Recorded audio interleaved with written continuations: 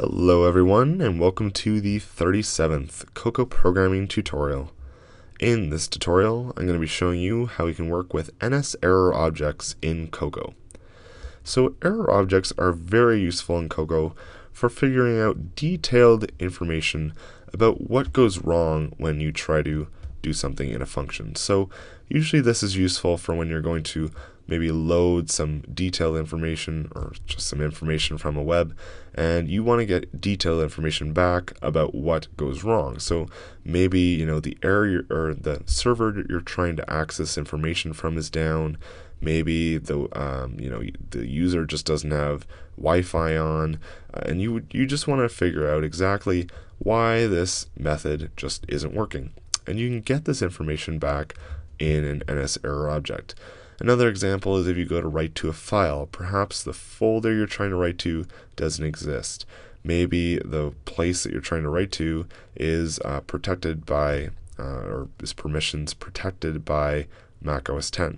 So, there's many different reasons why certain things don't happen, and most methods just return either nothing or a yes or a no, depending on if it works or doesn't. So the NSError object is very useful for figuring out exactly what goes wrong, and even in your application you could figure this out and change it or fix it on the fly, or it can just be useful for debugging purposes when you're trying to figure out why something in your application doesn't work. Alright, so I chose to do this in, technically this could be done in an Objective-C tutorial, but I wanted to show you something about what you can do in Cocoa to kind of enhance errors a little bit. So we're going to go ahead and make some button here, and I'm going to be working in my app delegate, so I'm not making a new app controller, and this is just a standard Cocoa application in case you were wondering. So I'm going to make some IB action, save some text, and we will save this, copy and paste, and we will of course connect this in our app delegate, connect the action to the button. Alright, there we go. So we're now set to press this button and activate our save some text method over here. So what do we want to do in this method? Well, basically all we're going to do for this tutorial is save some random NS string to a file. And I've actually done this very same example in an Objective-C tutorial, except in that tutorial we ignored the error message. But of course in this one we're obviously not, because we're learning about errors.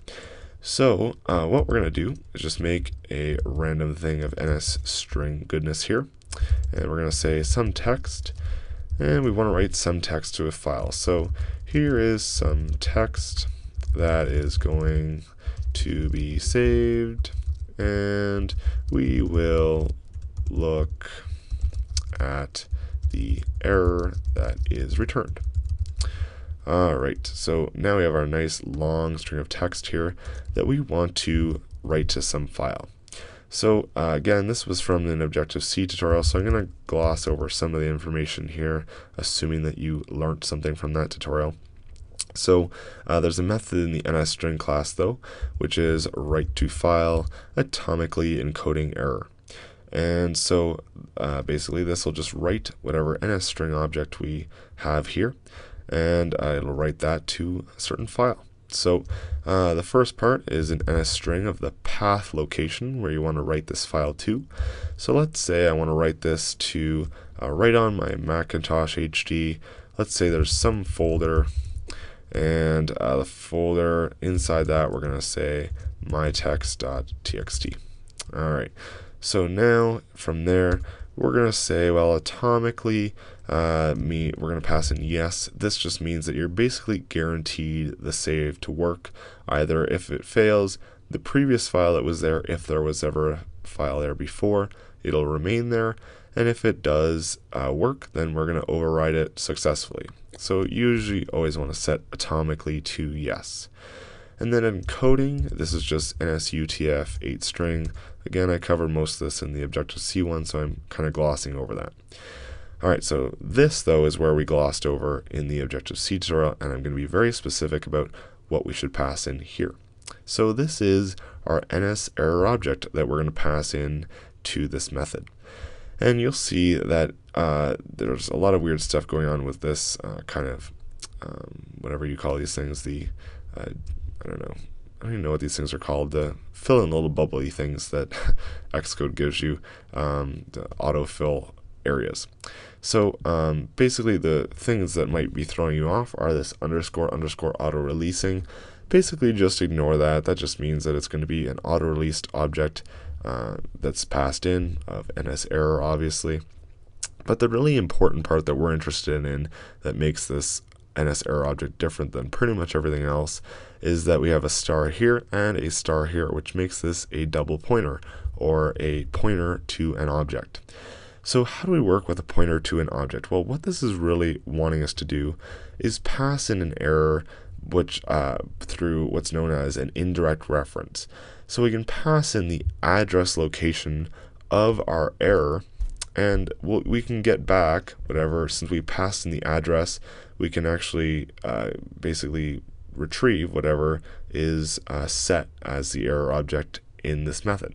So how this works is we just create an NSError object. So we'll say NSError, make an NSError object, and we will set it to nil.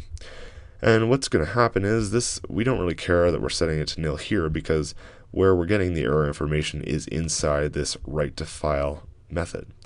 And so what's going to happen is we want to pass this NSError object in by what's known as, like I said, indirect reference, which basically means the address location of where our error is located in memory. And what's going to happen is our write to file is going to set this error object right here to some new value, and since it has the location of this object, it will set this specific error object to something new. So what we can do with this is we can pass in, like I said, the error by its address, and we'll just do this by saying the ampersand sign error.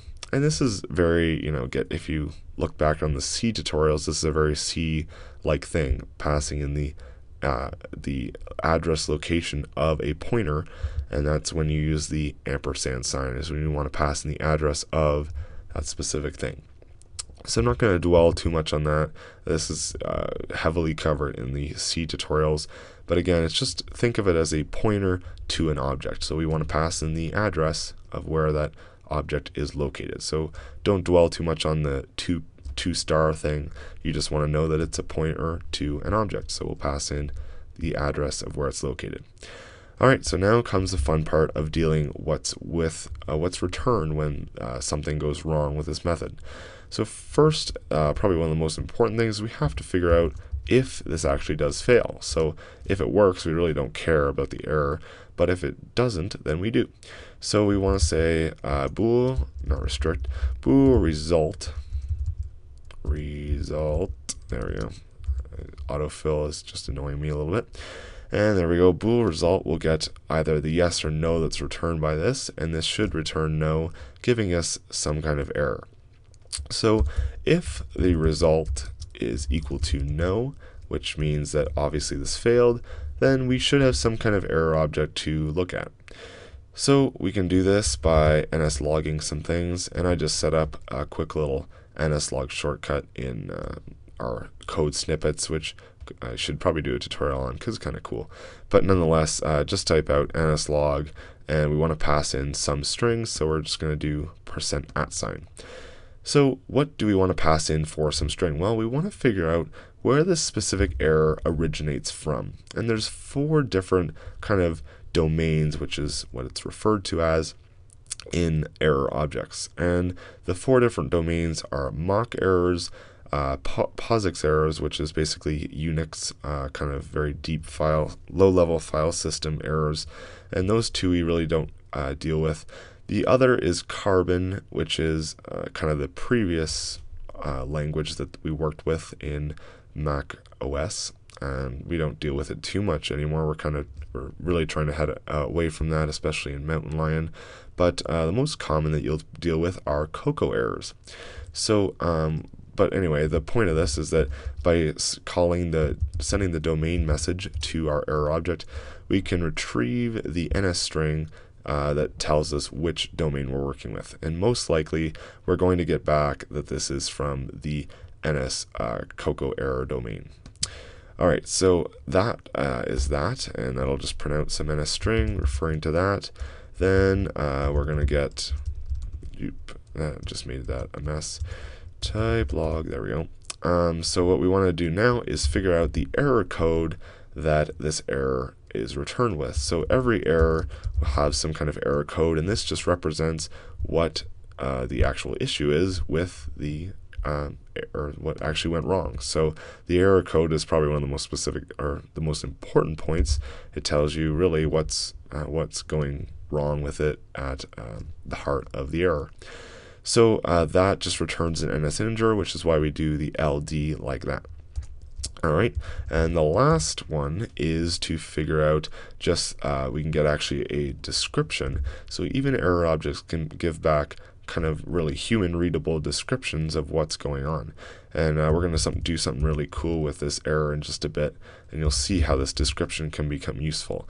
But anyway, error localized description gives us this kind of just nice text, nicely explaining in an English sentence or actually any language sentence what's going on. So this is actually more or less for users if you're to present an alert to them, and we're going to do that in just a second. But this localized description, I haven't talked about localized anything yet, but localized just means it is presented in a language that you're running. So if your computer is running maybe in German, for example, this will return the German string representing the description of the error. So it's kind of neat. It's basically just a localized or an NS string in your language. And we'll get into localization later in another tutorial, but for now just know that localized description just means it will present the error in the language that you're in. Alright, so now that we have all this, let's go figure out what's wrong with running this. So we're going to go ahead and run. We're going to click this button, and I see we have this NSCoco error domain. That's the domain that we were trying to register there, figure out where it's from. So we know that it's from the Coco error selection, which is good, because what we're going to want to figure out next is where this error code is from. And the error code depends on what domain you're operating in. And so we can look up the different Coco errors for this error code. So we get the error code back of 4, which represents a specific error code that's defined in one of the libraries or the frameworks that we're going to look in just a second. So that number is important as well, and this is the localized description, which is kind of a nice English sentence saying the folder mytext.txt doesn't exist, which isn't very accurate, I guess, but since the folder is technically some folder, but the file that we're trying to write can't be basically created because some folder doesn't exist. So it's basically just saying the folder that it's trying to write to for mytext.txt doesn't exist, which is true. Alright, so now comes the part where we want to really figure out where this error code is from. And so Coco has 3 different locations. So anytime you get the NSCoco error domain, there's 3 different locations this can come from. And you just kind of have to use your logic to figure out where it's coming from. So if you're using a write to file method, which is in the NSString class, NSString is part of the Foundation framework. Foundation framework just defines a lot of things like NSString, NSArray, etc. And that's where you're probably going to find this error code. So to quickly find this error code, we can use a nice Xcode feature, which is the Open Quickly menu option. And I've never actually showed you how to use this before, but it's nice for looking up things that any file that you want to look up for like a header file. So we can quickly look up, if we know that this is a Foundation framework error, we can look up Foundation error. And basically, you'll see that we have the foundation errors.h, and this is the exact file that you can look up all the errors related to the Foundation frameworks. So we can go ahead and open that, and you'll see you'll get a whole list of different things that go wrong. So right here, you see that, remember we had the error code of 4. You'll see that right here in our header file, we had the NS file no such file error.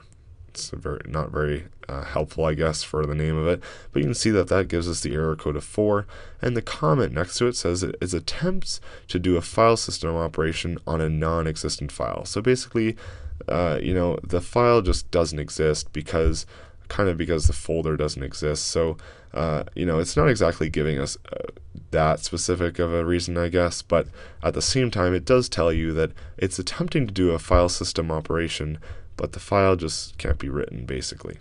So that is a non-existent file basically doesn't exist because the folder doesn't exist. So it is, in a sense, telling us what's wrong with this operation.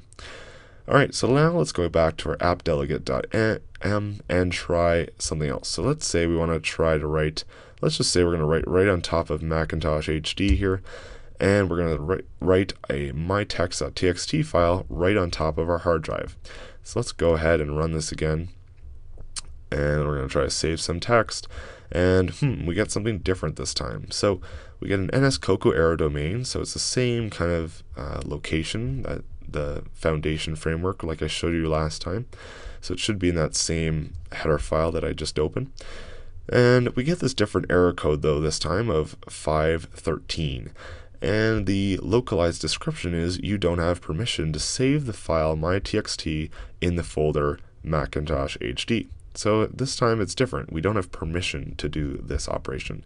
And so if you want to look up the error code for this, we can go into File, Open Quickly, and like I showed you before, Foundation Error, and we can look that up. And you can see that 513 represents this error right here, which is NS file write no permission error, which makes sense. And it says write error permission problem.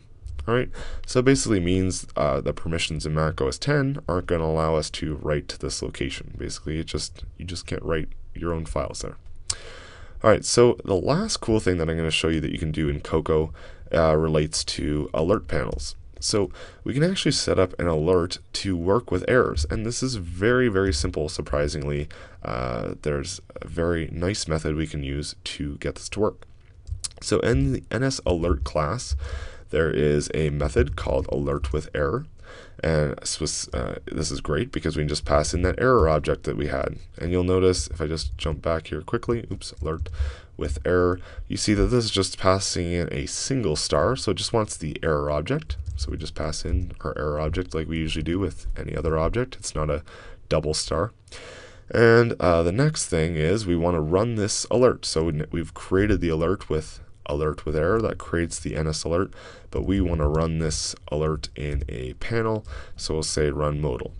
And now if we want to run this, you'll see that if we try to run it and we hit save some text, you'll get this nice pop-up in Cocoa with a lot of different information. So you get the same localized description right here. So you see you don't have permission to save the file blah blah blah in Macintosh HD, and you get the recovery option, which is basically you can also access this. This is also in the error object, and this is just a NS string again, basically telling you how you can recover from this. So to view or change permissions, select the item in the Finder, choose File, and Get Info, and you can change your permissions there. So that's basically just a suggestion that it's giving you, and you have a nice OK option. So that is the NSError object. I covered a lot of different things you can do with it, but you can expand this into many more different things that you can do with your application. You can fix different errors that happen on the fly, and by knowing specifically what's going wrong. So if you expect that you maybe won't be able to write to this specific folder, then you can maybe re-ask the user by writing some code and setting up maybe a panel to save somewhere else, and you could from the error that you get back, you could now tell or set up the user to save the file somewhere else. So that's kind of something that you could do with, it's kind of a stretch of an example, but you get the idea. From these error objects, you can figure out the next step of where to go if something goes wrong with your application. So anyway, I hope you enjoyed this tutorial. If you have any questions, feel free to leave your questions in the comments below. And please subscribe to the channel. More tutorials now will be out every Saturday. I make them Saturday, but they'll probably be out Sunday more or less because I make them at the end of Saturday. But anyway, I'll see you next tutorial.